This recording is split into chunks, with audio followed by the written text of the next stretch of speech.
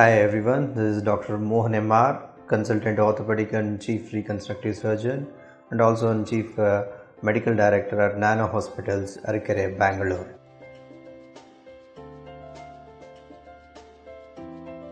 Steroids for calcaneal spur, the heel pain is not the last resort. The first and first, though anti-inflammatory is the initial method to relieve the pain, the most important factor would be eccentric heel stretches, the stretching of the plantar fascia, and then correction of any hyperpronation. Generally, these heel pains will be associated with some changes within the foot. The shape and the biomechanics would be different. Okay, the foot loading pattern would be different in these patients. So we have to identify.